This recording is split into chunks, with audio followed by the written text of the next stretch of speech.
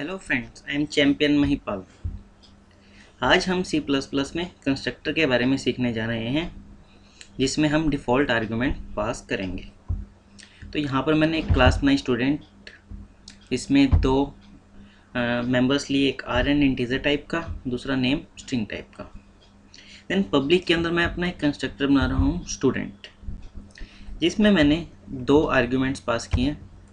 First है integer and second है string type. यहाँ पर जो मैंने ये आर्ग्यूमेंट ले रहा हूँ, पैरामीटर्स ले रहा हूँ, इन पैरामीटर्स के अंदर ए की वैल्यू मैं 0 बाई डिफ़ॉल्ट सेट कर रहा हूँ एंड एक्स की value by default none set कर रहा हूँ। तो अब इससे फ़ायदा क्या होगा? इससे फ़ायदा ये होगा, अगर मैं ऑब्जेक्ट बनाते हुए कोई भी पैरामीटर पास नहीं करता, कोई भी आर्ग्यूमेंट पास नहीं करता, तो बाय डिफ़ॉल्ट ए की वैल्यू 0 हो जाएगी एंड एक्स की वैल्यू नन हो जाएगी एंड ये एग्जीक्यूट हो जाएगा। अगर मैं एक आर्ग्यूमेंट पास करता हूँ तो वो वैल्यू ए से रिप्लेस हो जाएगी एंड एक्स की वैल्यू नन रह जाएगी। एंड अगर मैं दोनों आर्ग्यूमेंट्स पास करता हूँ तो दोनों की वैल्यू चेंज हो जाएगी एंड वो सेव हो जाएगी। तो इससे फ़ायदा क्या हुआ? इससे फ़ायदा ये हुआ, हमें 3 अलग अलग कंस्ट्रक्टर बनाने की जरूरत नहीं पड़ी, एक के अंदर ही हमने काम किया।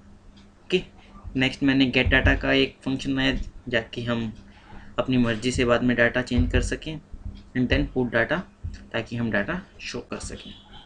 यहाँ पर मेन में देखते हैं आप क्या किया। ये 3 ऑब्जेक्ट बनाए, first S, second S2 and third S3। S के अंदर मैंने कोई भी आर्ग्यूमेंट पास नहीं किया। इससे क्या होगा, जो बाय डिफ़ॉल्ट वैल्यू है is equal to 0 and x is equal to none, ये are N and x name में सेव हो जाएंगी। देन S2 के अंदर एक आर्ग्यूमेंट पास किया 2, तो एक ही रोल नंबर तो हो जाएगा हमारा 2 एंड नेम हो जाएगा नन।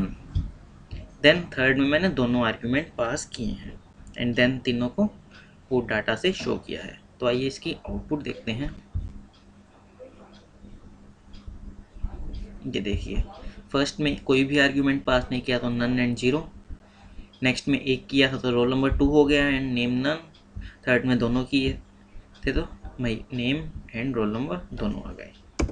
तो ये है constructor with default argument. Thank you very much.